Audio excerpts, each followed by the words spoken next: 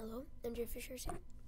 This is another batch file video, and this one is going to be on how to make a message box appear. So first you want to open up Notepad and type in @echo up. So enter next line.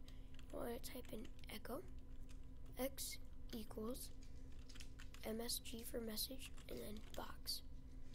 And then you want to do a space, then parenthesis, quote, and then I kind of forget, I think this is the title, so I'll just type in title, and you type in another quote, comma, and this is like the symbol that pops up. I think 16 is an exclamation point, and another quote, and I think that's the body. And then do another parenthesis. Then type greater than sign, and then what you want to call it, and where you're going to put it. Just do C/users/Matthew/desktop, and then I'll call it, oh yeah, because you'll have to have this saved somewhere. And let's just call it message box, and then you have to do .vbs, and then start, copy this, put it right here, and there we go. So I'll just save it as message box .bat, I guess. Save, and here we go. Whoops, I guess it's opposite. So this is the body,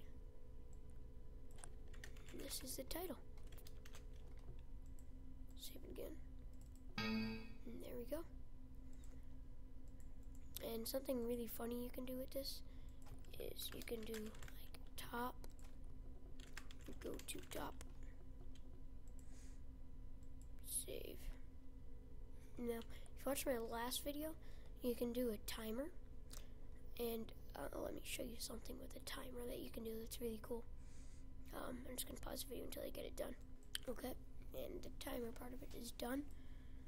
So the part I taught you was this right there and that. So what I did is just make it so that you can type in how many times you want it to go next year.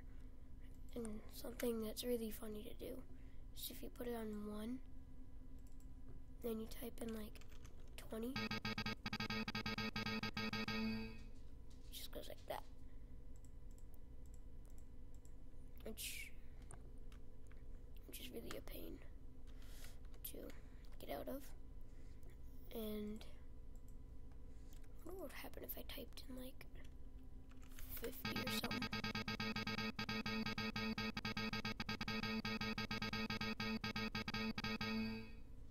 Okay, it's kind of cool. And so yeah, MJ Fisher's here, and thank you for watching.